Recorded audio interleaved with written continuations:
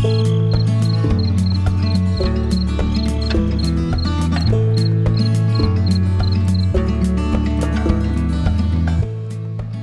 everybody, I'm glad you're here. Thank you very much for joining me. Yesterday there was a magnitude 7.2 earthquake near the Fiji Islands. There was aftershocks and I posted those that were a magnitude 5.0 or larger. This is near a spreading center, and this area near the island of Ada is actually warmer. The subduction slab down there underneath that's coming up is actually warmer in this area than other areas. The Kermadec Tonga subduction zone, which is drawn out in red here, is approximately 2,000 kilometers in length, which is about 1,200 miles. A comparison, the distance between New York City and Miami.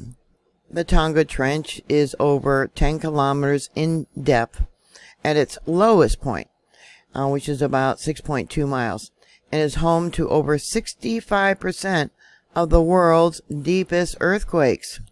This area corresponds to regions of anomalous warm upwelling mantle, proximal to the subduction plate. In these regions, the mantle wedge and possibly a portion of the downgoing slab, which would be from the Tonga Trench, is warmer and strongly dehydrated compared to adjacent normal arc sections. They often talk about earthquakes with great depth. So this earthquake, the 7.2, was about 103 miles or 167 kilometers in depth. This would be considered an intermediate earthquake. Often, water plays a role in intermediate depth earthquakes, those occurring between 70 and 300 kilometers below the Earth's surface. In many cases, water is released from the minerals, which is weakening the rock around the fault and allows the blocks to slip. But that was not the case in this earthquake. This is an area of spreading, and an area where the magma is actually warmer than the surrounding areas. There are three kinds of earthquakes. Shallow fault earthquakes, a fault that is breaks underneath your feet. Subduction zone earthquakes. The largest earthquakes ever recorded are subduction zone earthquakes. Deep earthquakes occur in the subduction ocean slab beneath the continental crust. So USGS gave it an intensity level of 8. If there was anyone close by, panel walls would have been thrown out of the frame. Fall of walls, monuments, chimneys. There would have been sand blowholes. And drivers of automobiles would have definitely noticed. They would have been rocking like crazy. And you can see over here, this is a magnitude 5 to a magnitude 6. But there was really nothing close to that area. So on the felt reports, okay, here we got Tonga and Nuku'alofa. I know I'm pronouncing that wrong. And I have to look at Google Earth to see if there's anything between Tonga and here. There is Ada Island, but that is uninhabited. And yeah, the closest would probably be over here. Yeah, we got, remember the eruption of the Honga Tonga volcano, and then, yeah, I believe that would be Tonga there. Yeah, Tonga. So they must have monitors on Ata to say it was an intensity level of 8.